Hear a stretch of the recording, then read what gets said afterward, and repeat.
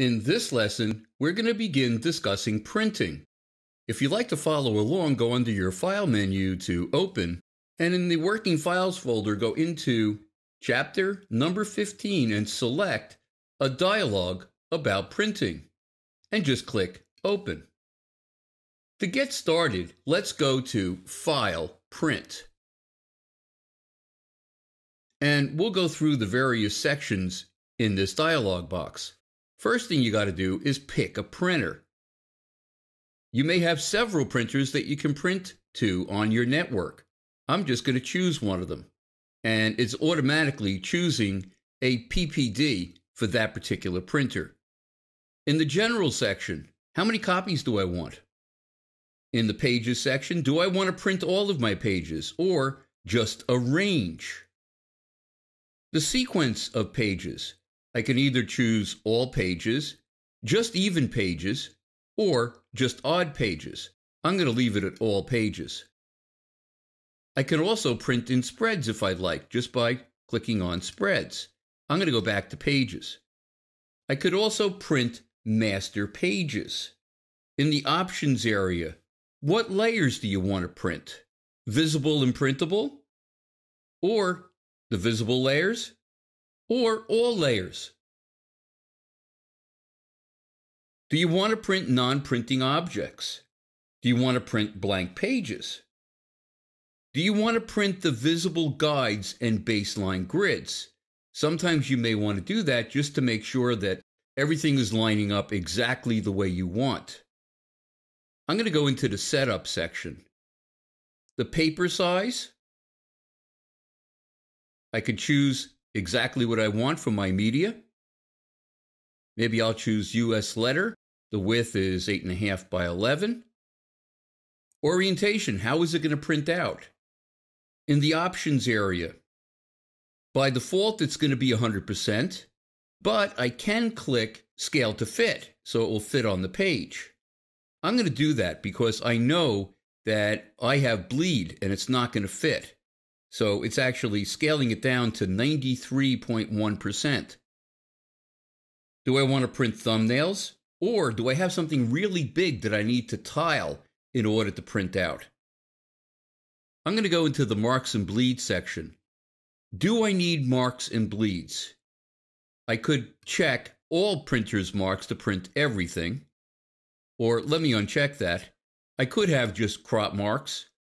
Or I can add bleed marks, registration marks, color bars, and also page information such as the file name.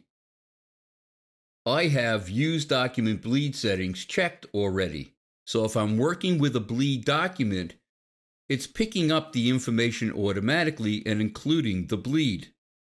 Do I want to include the slug area?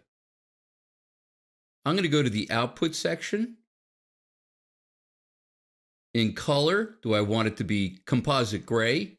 Well, this is a grayscale printer, so I probably would choose that. I could also choose Leave Unchanged, Composite RGB, Composite CMYK, and also separations. If I did that, I could print out separations.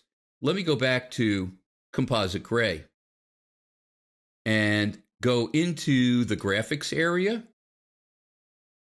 With my images, do I want to send all data? Basically, that means if I have a rather large image that's been shrunk way down in my layout, do I really want to send all of that data? Probably unnecessary. So I could choose Optimize Subsampling.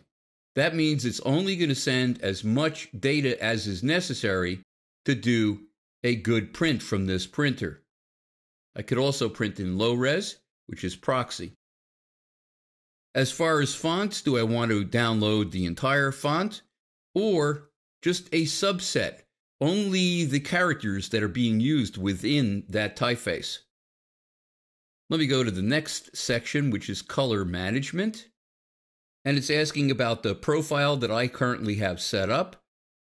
And for color handling under the Options section, should InDesign determine the colors? Or sometimes you have a choice of the printer handling the colors. But being that this is a grayscale printer, that's not available. I'm going to go to Advanced, and really the important thing for us is Transparency Flattener. Most PostScript output devices and laser printers do not understand transparency, so it has to be flattened, which means the transparency is combined together with whatever is behind that transparency into a JPEG on the way to the printer. And that way the printer can print transparency areas. So the question is, do we want it in high resolution, medium resolution, or low resolution? Of course, high resolution is going to take longer. Then at the end, there's a summary of everything that's been set up,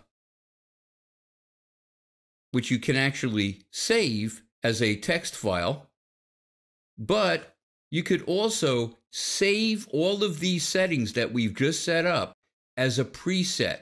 If I were to click that, I could actually name this preset, and it would be available in the Print Preset pop-up at the very top of the dialog box. So I wouldn't have to go through all of the same settings time and time again. In the next lesson, we're going to continue discussing printing.